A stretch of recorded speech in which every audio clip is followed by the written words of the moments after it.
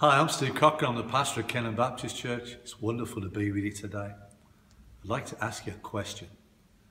Do you believe that prayer can open the door for God to do a miracle in your life? Well, I'd like to introduce you to a young lady. Her name is Hannah. You can find a story in the book of 1 Samuel in the Old Testament of the Bible. She was a lady who believed by faith that God would answer every prayer that she prayed.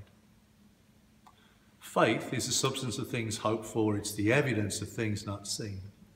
And as Hannah stood before the Lord, she poured out her soul to him.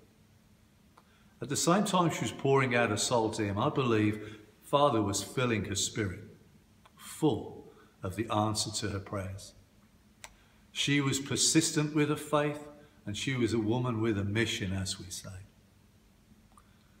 Between verses 16 and 17 in that first book of Samuel, we find an incredible picture appears for us.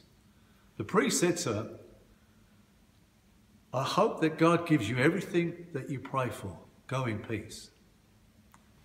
Hannah's reply in verse 17 for us is that she leaves with her face not downcast. In my books, that means she was no longer depressed.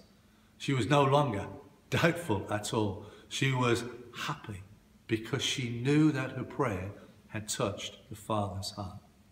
She was a woman who knelt and prayed in prayer with tears of grief and anguish. And yet, within a chapter, she would be a woman who would sing with joy and tears of joy. Friends, I want to encourage you today. Whatever you've been searching for, whatever you've been asking God for, maybe today is a day that you could pray a prayer very similar that Hannah prayed.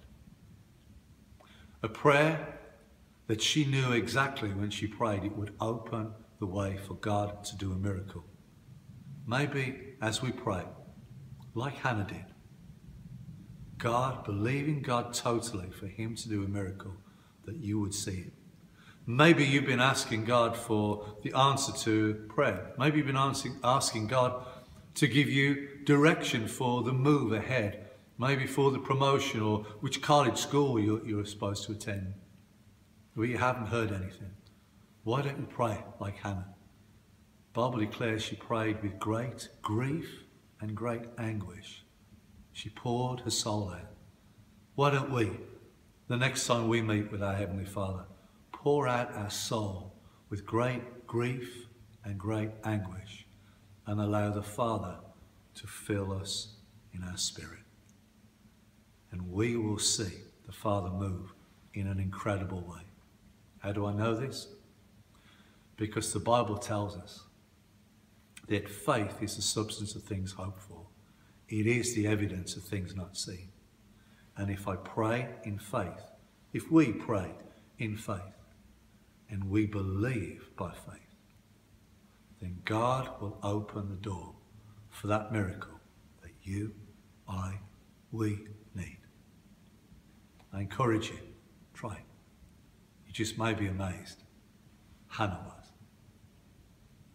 Till we can meet again, may good Lord bless you, may he keep you, may he make his face to shine upon you.